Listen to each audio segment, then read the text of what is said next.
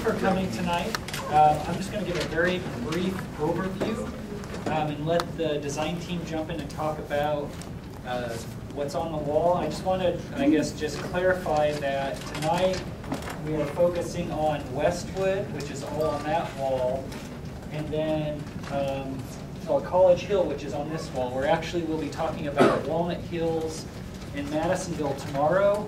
If you happen to be here from either one of those neighborhoods, after we present tonight, we're happy to sit down with you again at a table and talk about your neighborhoods as well. The other thing I wanted to say is I just want to reinforce the fact that we are not looking at the entire neighborhoods. Our efforts are really focusing on the business districts and the transitions from the business districts into the neighborhood. So we're pretty focused, and you'll see that as we go through our presentation tonight. We're coming up with some pretty exciting ideas. I hope you feel the same way. So the things that we were doing today, we started off by taking the notes from the meeting yesterday, distilling those and kind of distributing them throughout the team members. We started looking at some conceptual build-out alternatives, civic spaces, where some more housing could go, where public uses could go, how, some strategies to get your neighborhood main streets revitalized. Then we had Rick and DeWayne kind of bouncing back and forth between the design team members, thinking about what types of changes need to happen to the design of the roadways as they go through your neighborhoods, especially in the main street areas, to really encourage them to become much more vibrant, much more economically successful, and a better amenity for your neighborhoods. And then the Opticos team in particular, we were bouncing around a little bit too, but we've started thinking about how the form-based zones that we've already drafted will be mapped. So we've worked on that all today. So I'm going to hand it off to Joe to kick off the College Hill conversation and the sort of the design efforts for College Hill. Thanks everybody for coming back on another beautiful day to help us out. We learned a lot last night in our first session of the week. The thing I thought was interesting, I learned on people were filtering out was next year College Hill is going to celebrate its 200th year since incorporation. And the plans were already underway to figure out how to program that event. It's going to be a big event, lots being thought about.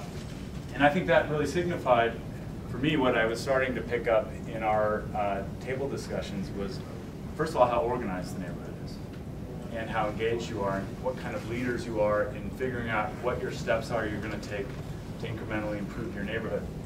And so it made sense that you guys were so forthcoming with and patient with us who are new to the team and kind of unpacking for us how the neighborhood operates, what its strengths, weaknesses, and what your visions are, and starting to point us toward assets that you have within the neighborhood that can be leveraged further as you think about how it looks in the next 10 years, 15 years and on.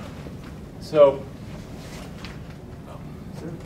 there's a board missing here, but anyway, we started by looking at what some of your anchors were that are either there or that are there and dormant and could be playing a more prominent role or could be brought together from outside or nearby to really make this thing hum. And one thing that was interesting we started seeing is things like the Black Company Theater, which warehouses their goods there. They sometimes practice there. Does everybody know where that's at, by the way? Corner of Marlowe and Hamilton.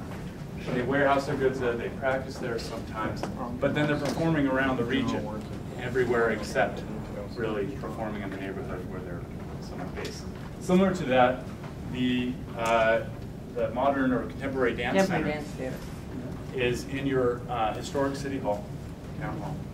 And similarly, they have their studios set up there, they have their organization set up there, but they're performing everywhere else.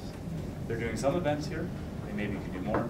But when we start to think about all of these types of uses, and there are many, not just theater groups, that you have in here, it really started to inspire us as we started distilling, as Dan mentioned, the strengths, weaknesses, and visions that you outlined for us. So The first strength, just to briefly go through this, and we'll get into the design thoughts and alternatives, but the first strength was what I already mentioned about your community strength. I think one group at my table last night was saying, you know, we're really good at setting things to do in the next 6 months, 12 months, 18 months, and then systematically checking those things off, working with the city, working with our neighborhood groups, working with our friends and businesses that are located there, and getting things done. The Gateway project was a testament to that, the Gateway art installations, some of the streetscaping work that's been done, all very good signs of a strong neighborhood organization. And similar to that, because I think of the strength and history of this neighborhood, most of the shops that are in College Hill are run by people who live in College Hill. And so there's this great sense of ownership both on the business side that extends into the very strong neighborhoods that kind of connect from all directions to that. The weakness is really centered around this stretch of Hamilton between North Bend and Lane Fair Avenue. And it's amazing just from your living and working there how intuitively you get that this is an extremely long area to continuously keep active, to keep feeling safe, to keep feeling programmed and beautiful, and all these things. It takes a lot of energy, takes a lot of money, takes a lot of everything to keep that all operating and humming as well as you have it today. So there was this great focus on finding some location to condense itself, to find nodes or a node where you can bring those uses together, retail, institutional, theater, entertainment, restaurants, whatever, and create a little bit of energy right in the heart of College Hill. So that was one thing. And then the second thing was dealing with this perception, and it's related to the first thing, that why would you slow down or stop in College Hill when A, it's hard to kind of navigate and figure out if I can park on the side of the street or not. It's not very well set up to communicate that to the passerby. And if we're having such a tough time activating all this, it's very hard to entice somebody to get them to slow down, one, and get them to pull over and get out and go into the shop, two. So we really started to think about how we do our programming, how we do our design, how we do some urbanism that starts to take the code and find a way to make those objectives happen, and then also work with DeWayne and Rick to find streetscape and street design means that we can achieve very early on that help sync that up all together. And so a lot of your visions were really to do some things that can be implemented, again, because you're so forward thinking and you want to set up your priorities.